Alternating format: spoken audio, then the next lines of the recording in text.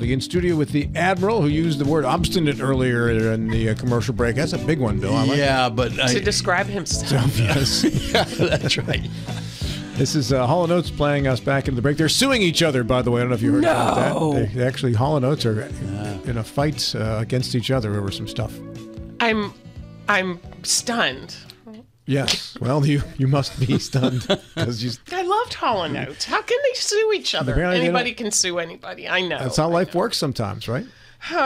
Lawsuit against each other. Lisa Henry is in studio from the Backpack Program. We are up to December 6th, which means in another 2 weeks, I guess schools are out for Christmas break. And that presents a challenge to those kids who don't have enough food in their own homes. And that's where Lisa Henry comes in. Lisa, good morning to you. Good morning. Thank you for having me here. Well, it's always a pleasure to have you in studio. Thank you. You're welcome. Yeah, this is a very, very busy time of year because not only are we doing the regular weekend bags of food, we are also preparing to do the winter break bags of food, which we will give 2 large bags per student to try to help get them through the winter break. And in addition, we're also handing out, it's an option for families to come pick up Christmas boxes from us, which is a box of family food and a box of household goods, such as paper goods, cleaning products, hygiene products, all of which are necessary, but you cannot use SNAP for. So those are 3 different things going on right now, and we have volunteers right now at our facility packing those boxes and bags, getting ready for this busy month of December. Okay, and what is your final date for collection and distribution on these items? So the bags will go out to the students at the schools December 18th, and we're handing out the family boxes this weekend. And so, but this is really a time of year that we need, especially monetary donations. And it's also, if you're a business and need some tax write-offs, we are a 501c3. So please consider helping us out because this is our most expensive time of year by far. How much money do you think you might need to get through this one? Usually, food costs about $12,000 per month on average, but with the winter break and at the food boxes, it's at least $20,000 this month. So small and large donations are very welcome, and also want to thank everyone who has already donated either goods or money to the program. It really helps get us through the year and make sure that starting in January that we have the funds to make sure we have food going forward, keeping up with our regular weekend bags as well. Lisa, I know the answer to this, but I want to ask it anyway. You mentioned monetary gifts. Your program is all volunteer, so every penny that's given to you goes out for food for the families. Not every penny, okay, but a large percent, because we still do we have to have insurance. Okay. We need to mail things. There's state filing fees. Our rent is very, very low for our huge facility in the basement at 300 Foxcroft, thanks to Berkeley County Development Authority.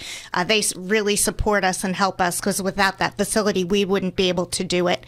So a very, very small percentage goes to overhead because we have no salaries. None of the volunteers are reimbursed. So we can put almost all the money towards food. Yeah.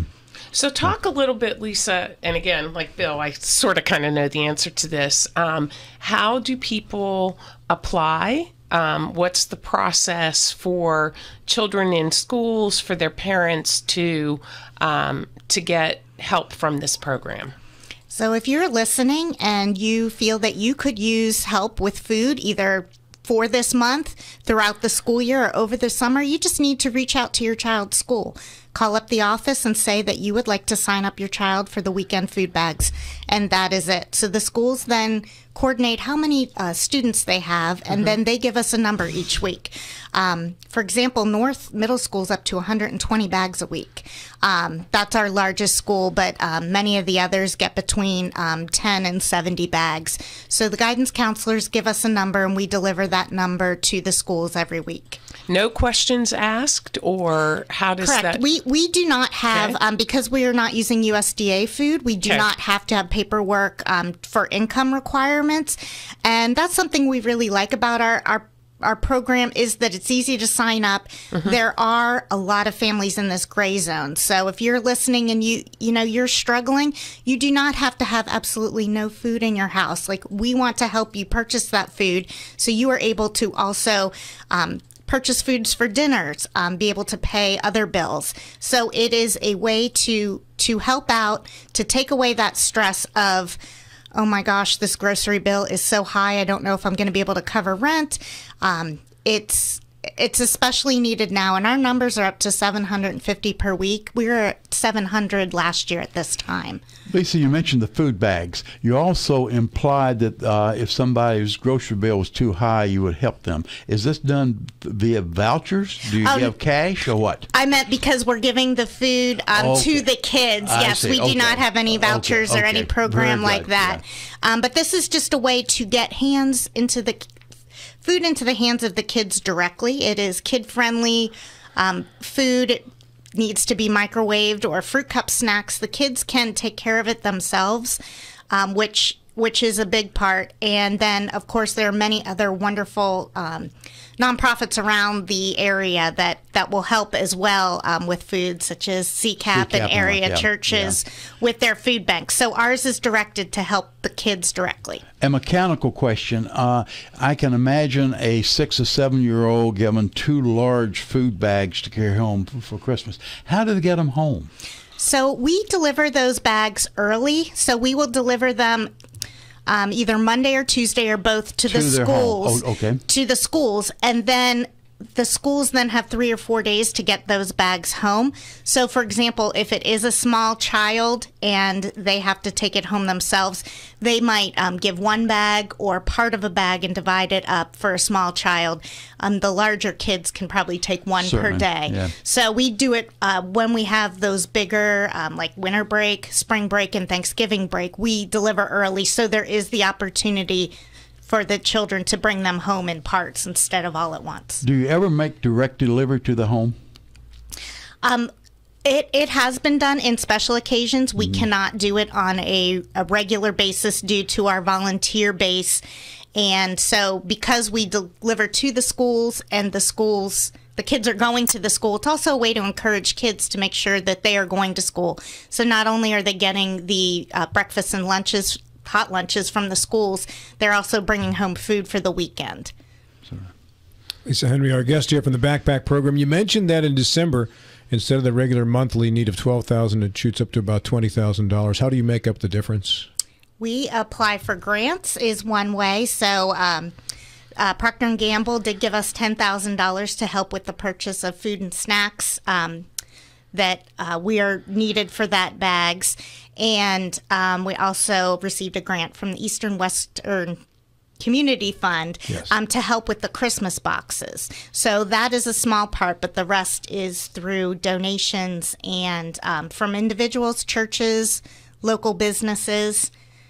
You have people you can donate to the Backpack Program on the website. Do you have a certain amount that comes in every month regardless, because people who just donate regularly on the monthly site? Yes, we do have monthly donors, and that is especially helpful. So one option is on our website. You can choose to do a monthly donation.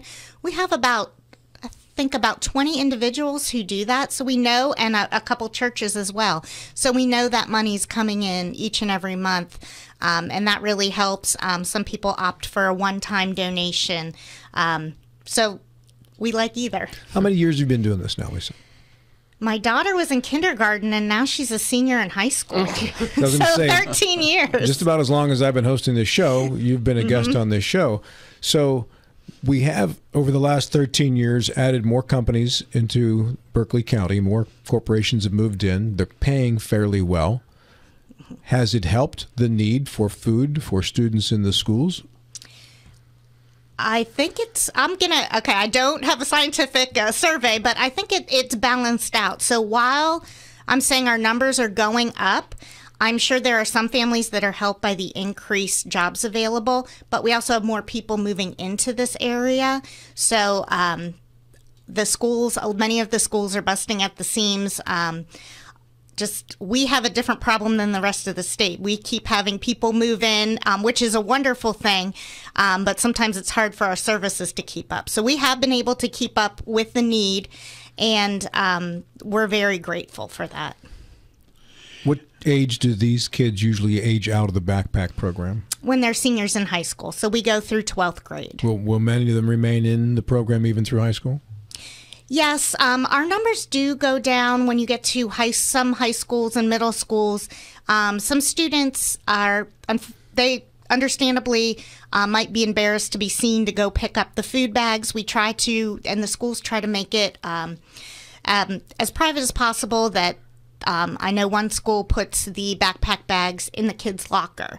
Others, they go pick up in guidance with their backpack when they have a free time. So despite this, some kids still tell their parents, like, I'm not picking up that food bag. So the younger siblings might be and the older may not. And then we're also able, though, to help those families in the summer because they are able to come to us directly. So we're trying to fight against that stigma that it's okay if you need help with food, but middle school and high school can be a hard time for kids. For sure. Lisa, one of our contributors on the chat room, Jeff Haddock, said Kids Power Pack program. Is that a separate program than yours? Yes. So there is. So we do 25 schools in Berkeley County, and then Kids Power Pack does the other schools and most of Jefferson County. So all of Berkeley County schools are covered by our program or Kids Power Pack. So they are a wonderful program as well, and they do same thing as we do, get those weekend bags of food to the schools. So highly complimentary of the two. Yes. Yeah. Very good. Maria, do you have a final question for Lisa? Just, again, more of a shout out. You know, I think we recognize that there's an intense need all throughout, and just, you know, you all have come to the rescue of so many children and families over the years. I mean, 13 years, that's nothing to sneeze at. So thank you for what you do. Thank you. And I'd like to give a shout out to our volunteers. We have our volunteers who lead the program that spend endless hours trying to coordinate everything. It is a huge undertaking to do 750 bags of food, get them to 25 different schools. So we have an amazing delivery team and our volunteers who go each and every week. And also thank you to those volunteers. We have businesses that come in once or twice a year, bring a group and volunteer as well. So thank you to everyone who's helped out. Don't go away just yet, Lisa. There is an urgent message here from Alert Berkeley. Of course, it involves I-81, the 6-mile marker southbound just prior to the Inwood exit. It's shut down for a traffic accident, so don't use I-81 south if you have to go as far as the Inwood exit. It's shut down right now and backing up, and I believe that covers all lanes, too, on southbound 81 at the 6-mile marker. Lisa, finally, to wrap this up, if you could review the dates when you need your collections in by for the different types of distributions you're doing before Christmas. So if you have food donations, and those can be they need to be non-perishable food only. We have drop boxes listed on our website, and those would need to be in by December 15th. Monetary donations can be made anytime, always needed, but if you want that, if you're able to get a tax write-off and would like that, then that would be December 31st for this year. And thank you to everyone who has already donated this December. And the drop-off location is 300 Foxcroft Avenue? That is our facility, but because we're all volunteer, we are not there very often. So you need to call first. We have drop-box locations to help with that throughout the county. Probably our busiest ones are BCT Bank in Hedgesville and in Martinsburg.